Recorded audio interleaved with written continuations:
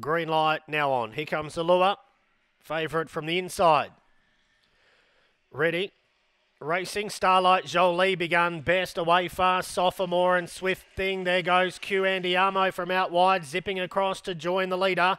One down on that first bend, Swift Thing, and getting through to 430s. Groovy Tiger pretty close along the back. Then came Sketchy Fancy, a fair way back next in the field to Jax's Giant, and then Total Magic up to the turn though, and the leader doing it well, Q Andiamo. Starlight Jolie's trying hard, comes to the outside, but still in front, Q Andiamo, and Q Andiamo beats Starlight Jolie, third, Groovy Tiger, fourth, Sketchy Fancy. Then Jax's Giant, Total Magic. Further back in the field, Sophomore, and the last one in, Swift Thing, which did finish the race.